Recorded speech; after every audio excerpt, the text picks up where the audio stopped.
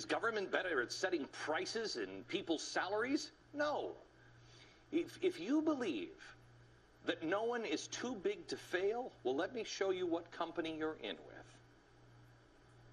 with. FCC Chairman Julius Genachowski is announcing a set of principles to preserve an open internet in which all Americans can participate and benefit. Now, that's the role of government, to provide investment that spurs innovation and also to set up common sense ground rules to ensure that there's a level playing field for all comers who seek to contribute their innovations. We know that the free market is nonsense. We kind of agree with Mao that political power comes largely from the barrel of a gun. What we're really saying is that the fairness doctrine is not enough. Very rarely did we communicate through the press anything that we didn't absolutely control. Mao Zedong and Mother Teresa, not often coupled with each other, but the two people that I turn to most. The rate of growth of material consumption is going to have to come down, and there's going to have to be a degree of redistribution. This revolution is really an incredible revolution, democratic revolution. Unless we are conscious of the need to have more people of color, gays, other people in those positions, we will not change the problem. Right now we're saying we want to move from suicidal gray capitalism to some kind of eco-capitalism. Give them the wealth! Give them the wealth! Some of us who are not Barack Hussein Obama are going to have to start getting a little bit up. How's that capitalism working for you? How's that capitalism working for you? I think when you spread the wealth around, it's good for everybody. We need to level the playing field.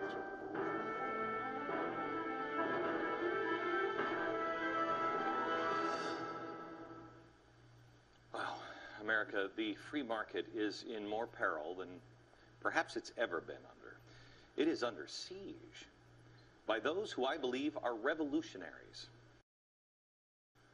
I don't know why anyone would side with those who love Mao, who love Che, don't know or don't want to even look that he was a killer. I don't know why anyone would side with socialist Marxist radicals, considering that socialism and communism has never, ever, ever, ever worked.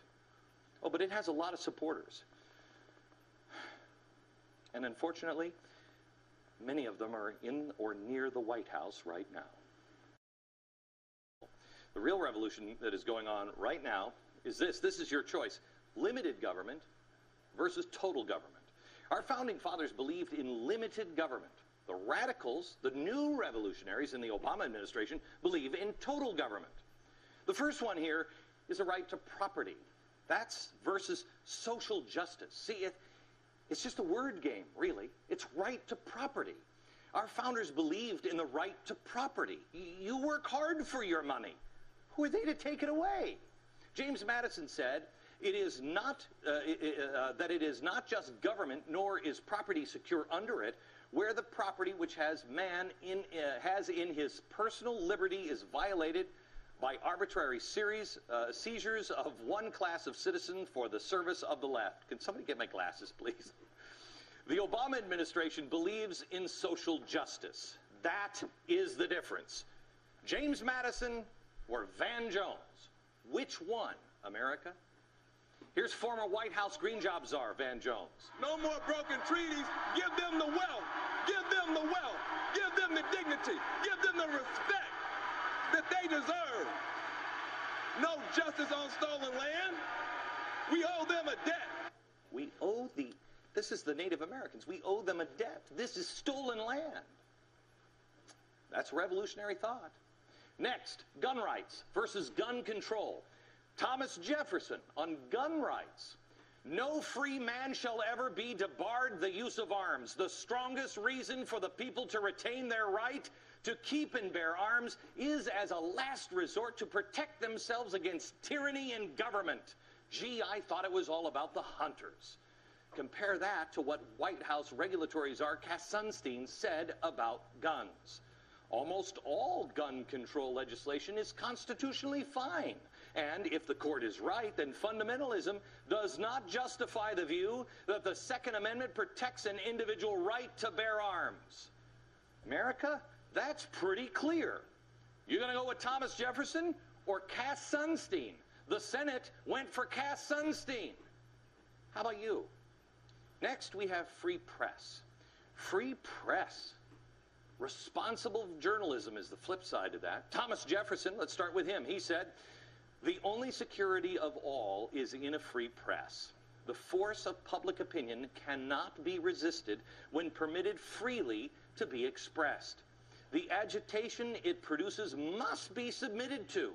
It is necessary to keep the waters pure." Well, no, because that's just not responsible enough. Government's got to be involved. So now we have new communication policies. Here's Robert McChesney. He is the co-founder of Free Press. Quote, "Any serious effort to reform the media system would have to necessarily be part of a revolutionary program to overthrow the capitalist system itself." We have next as freedom of speech. We had freedom of the press, but now freedom of speech, that's different. That's versus communication policy. Let's start with George Washington. George Washington said, "The freedom of speech may be taken away, and dumb and silent we may be led like sheep to the slaughter." Oppose that to the new revolutionary FCC diversity czar, Mark Lloyd. He said, "It should be clear now that my focus here is not freedom of speech or the press. This freedom is all too often an exaggeration. At the very least, blind references to freedom of speech or the press serve as a distraction from the critical examination of other communication policies." Really? I think I'm going to go with that guy instead. Finally, there is debt versus investment and stimulus. We've got to invest in our we've got to invest. George Washington said, "There is no practice more dangerous than that of borrowing money. For when money can be had in this way, repayment is seldom thought of in time. The interest becomes a loss. Exhortations to raise it by dint of industry cease, and it comes easy, and it is spent freely.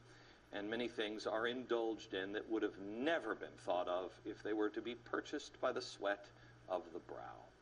Imagine America. Would we even be talking about health care if we actually had to pay for it right now, as opposed to our children, or borrowing it from China, or just printing the money? I think you know the answer. You compare that to the words of Joe Biden. Now, people say, when I say that, people look at me and say, "What are you talking about, Joe? You're telling me we got to go spend money to keep from going bankrupt?" The answer is yes, I'm telling you. Are you going to go? Are you going to this? Because this is your choice.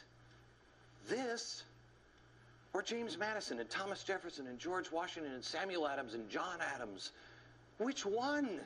Which words make more sense? All tyranny needs to gain a foothold is for people of good conscience to remain silent.